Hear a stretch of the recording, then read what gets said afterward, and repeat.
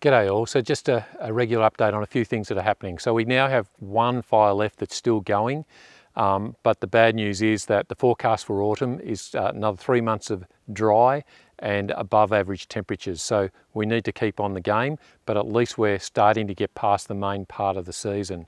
I will give you a heads up though that we've now turned the priority dispatch of aircraft off. So if you need active aircraft, you need to have that turned back on. So talk to your regional duty officer about making that happen.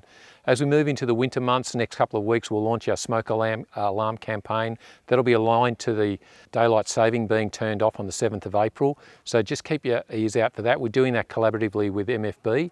It is as we turn our focus to residential fires. I attended the Walking Off the War within at Ballarat. It's about the mental health. So thanks to all the CFAs, really privileged and proud to be there, and the fact that CFA was such an instrumental part in pulling that together and indeed participating on the day. So great work for those that organised it and fantastic support. I'm not sure how much was raised, but a terrific effort for Walking Off the War within. Matter of Respect program, this is about making sure that our welfare is right for our people. We're starting that with our professional and technical staff across the organisation.